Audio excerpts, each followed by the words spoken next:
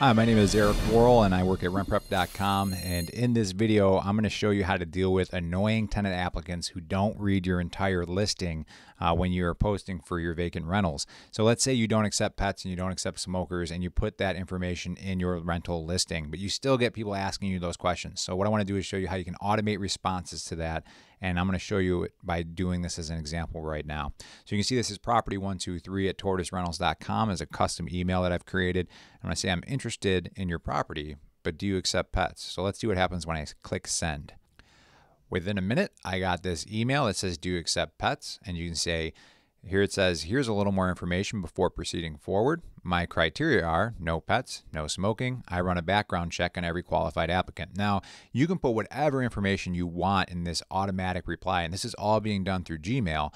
But the most important thing that's really neat is that you can see a link here to schedule a call on Calendly. So what that is the person, if they are interested, and as you can see it said, now if you'd like to discuss further, please set up a time we can call or that we can set up to discuss. Now, when you click that link, it opens up and you can see, Monday, Tuesday, Thursday, Friday, Monday, Tuesday, Thursday. So I set up this link so that people only pick times that work for me. Now you get to choose what you want to do in Calendly. So let's say Thursday, you can see that 7, 7:15, 7:30, 7:45, all the way to 8:45. So what I did is, if in my particular case, I only want to field phone calls and have phone calls with applicants from 7 to 9, they can pick a time that works for them. So this is a pretty neat service, and I'll show you what happens if somebody says, I want to, talk to you at 7:30 about this rental on December 14th. So I'm going to click confirm. It's going to require them to put details. So you have to put all these in here. So I'm going to put in a phone number, 716-999-9999. You can see my email address for work here, and I'm going to schedule event. So what has happened so far? You got a phone call verification here that's going to come through. Now, if I go in here, I've got an automatic invitation that has been sent. And now I can add this to my Google Calendar, and it's got all the information in here. And we have now, without ever talking to a tenant applicant, given your criteria again to them. We've also given them a link where they can automatically schedule a time to chat with you that works based on your schedule. So how did all of this happen? How does this work? Well, I'm going to deconstruct this backwards and show you how this is all done. So one of the first things I did, and I did this in a previous video, I showed you how you can create aliases using Google Admin. This is the G Suite tool. So my main account is Tori at Tortoise Rentals, but if you look at this, you can create these aliases. You can have up to 20. So you can create a Gmail alias for each of your properties if you have, 15, 18 properties or less. So when I created a listing here for a rental on Craigslist, let's see if I can get the right one here. This is a test listing. This is created through this alias, property123 at tortoiserentals.com. So what you can do is when you create a listing for a rental property, make it specific to an email that is specific to that property. Now, it's not going to cost you any more money. It's just $5 a month for a G Suite account, and then you can have 20 aliases. So now what happens is if somebody replies to this, they're replying to property123 at tortoiserentals.com. So let's go into this tortoiserentals.com. How do you end up doing that automated response that I did? Well, that's something called a canned response. So what you're going to do is you're going to click settings up here, the gear icon, and go to settings. And I want you to go to something called labs right here. Now, when you're inside of labs, I want you to search for canned. It's going to show up enabled on mine. It will be disabled for you. I want you to click enable and then click save changes. All right. So when that's saved, what you can do is you can go back into your inbox, and then what you can start doing is creating a message. All right. So you can have the message, we'll leave the two-part blank subject. Thank you for your interest. You know what? I'm just going to do example 1, 2, 3 because you've already seen the other email that got sent out. Example 1, 2, 3. Blah, blah, blah, blah, blah. Okay. So in the lower right-hand corner, more options down here. I'm going to click canned responses, and I'm going to click new canned response. And it's going to be example 1, 2, 3. So what I have now is I have a canned response that looks exactly like this. So what you can do, which is pretty cool, is you can click this little drop-down menu, And what I would do in this particular case is you've created an alias specific to your rental property. So the only time it's going to be used is when people are reaching out to all of your listings online. So let's say that they send property123 at taurusrentals.com. What you can do is create a filter with this search. Now I've already done this. You can apply a label to it, which is real easy. You can create new labels. This makes it a little bit easier to find emails. So I'm going to do property123, and then most importantly, send canned response. So you can see that example 123 that I set up, or the thank you and your interest for my property is a different canned response. So example 123, create filter. So now if somebody emails that account, instead of getting this email, they'd get that blah, blah, blah, blah one I just created. Now, what you might be wondering still is, all right, well, let's, you know what, just for example's sake, let's see if this works again. I'm going to click send here. Okay, so you can see right there, canned response automatically sent back. These are two different canned responses I set up, and those are all good and ready to go. Now, you might be wondering, how did this Calendly thing work right here? What I suggest is going to calendly.com, and you can create your account, and I will show you what it looks like and what you want to do when you set up your account here.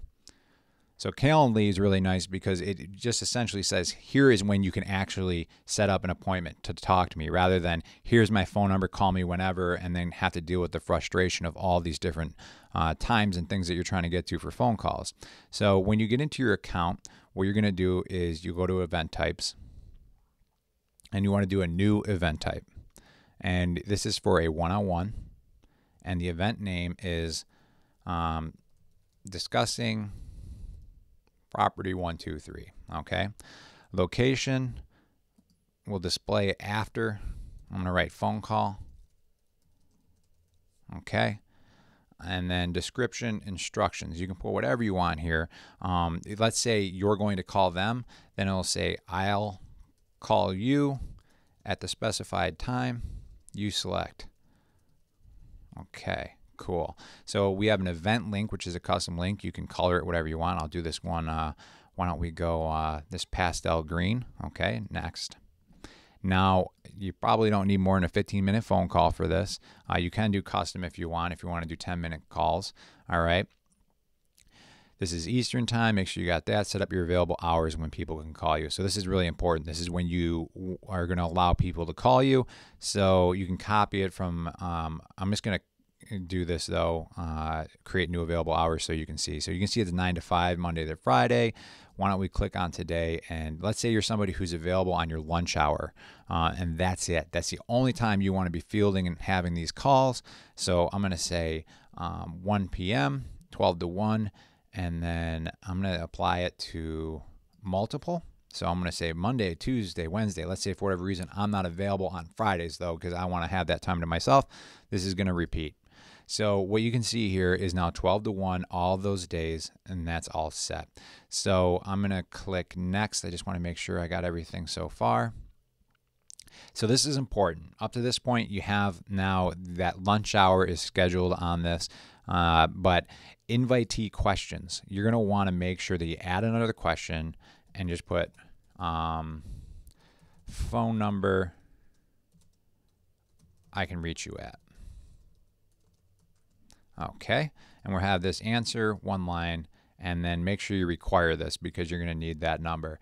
So what you're going to get is you're going to get this information all sent to you, and it's all going to hook in with whatever calendar service you use as well.